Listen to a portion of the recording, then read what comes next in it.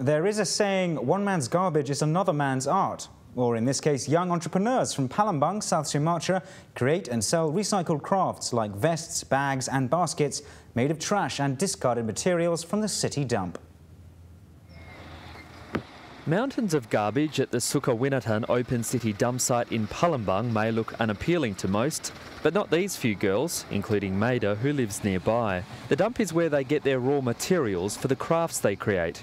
The Palembang Office of Sanitation is guiding various groups across the city to recycle garbage into products of commercial value.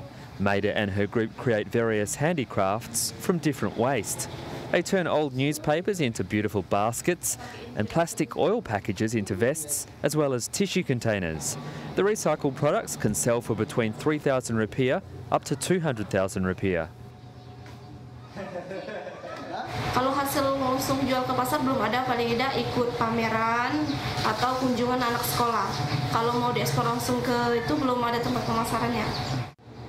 One problem that these groups are facing is the lack of marketing venues to display and sell their products. At present, they're dependent on fairs and occasional customers. Contributed by Tetra Surya for Berita Satu TV in Palembang, South Sumatra.